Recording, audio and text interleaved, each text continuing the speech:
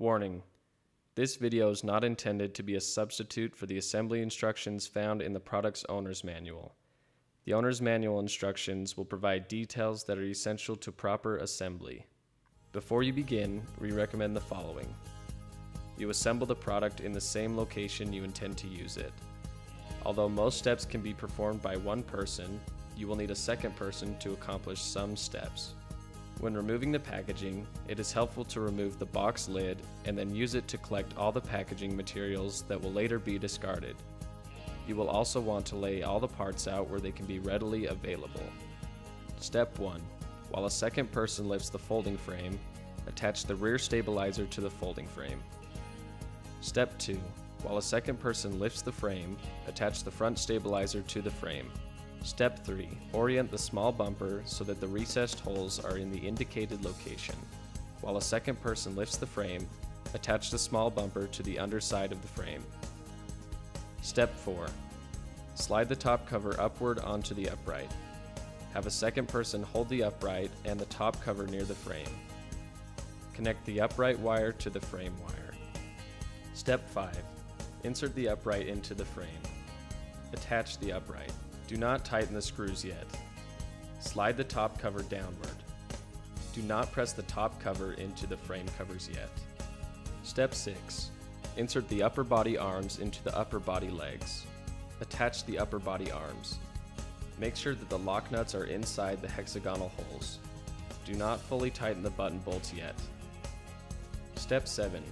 Using a small plastic bag to keep your fingers clean, apply a generous amount of the included grease to the upright axle and to the two wave washers.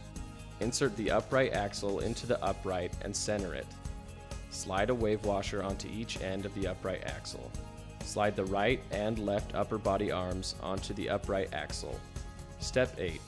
At the same time, tighten a screw and a washer into each end of the upright axle. Firmly tighten the screws.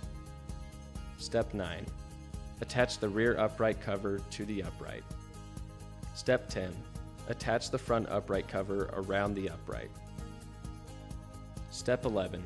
Apply a small amount of grease to the short pedal axle and to a washer. Next, tighten the screw and a washer a few turns into one end of the short pedal arm axle. While a second person holds the front end of a pivot arm inside the bracket on the pedal arm, insert the short pedal arm axle through both parts. Tighten another screw and washer a few turns into the short pedal arm axle. Then tighten both screws at the same time. Repeat this step on the other side. Step 12. Attach the pedals to the pedal arms. Step 13. Apply a small amount of grease to the long pedal arm axle and to a washer. Next, tighten a screw and a washer a few turns into one end of the long pedal arm axle. While a second person holds the front end of the pedal arm inside the bracket on the upper leg, insert the long pedal arm axle through both parts. Tighten another screw and washer a few turns into the long pedal arm axle. Then tighten both screws at the same time. Repeat this step on the other side of the elliptical. Step 14. Attach the inner and outer leg covers to the upper body leg. Do not over-tighten the screw. Step 15. Remove and discard the cap on the adjustment pins. Attach an adjustment knob to the adjustment pins. Then press the tabs on a knob cap into the adjustment knob. Repeat this step on the other side of the elliptical. Step 16. Tighten the 6 button bolts from step 6. Tighten the 6 screws from step 5. Attach the front leg covers to the upper body arms.